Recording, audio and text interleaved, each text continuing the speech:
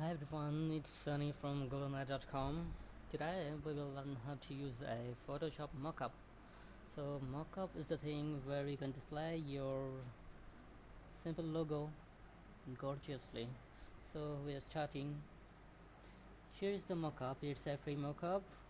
You can find it in Google searching for free logo mockup, such thing. Okay, so I have bring it here. I opened it in Photoshop CS6.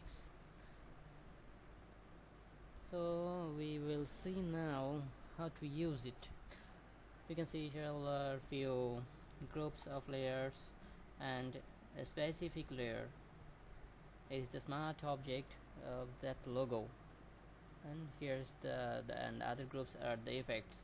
So you have to double click in the smart object, so new tab will be open. New tab will be open for only the logo, that it's the logo here.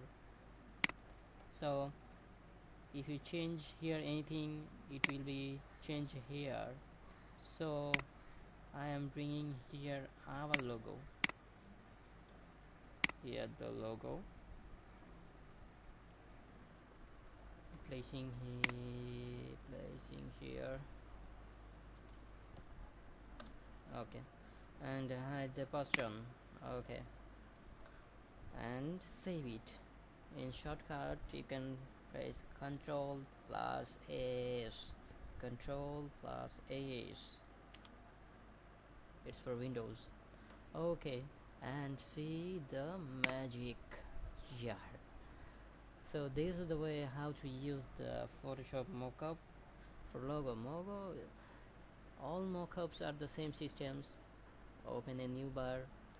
Here double click the image file, that the smart object. In new tab, replace your file and save, and it will show here the changes, the display of your logo. Okay, that's all for today.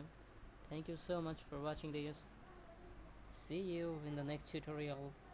Till then, bye bye.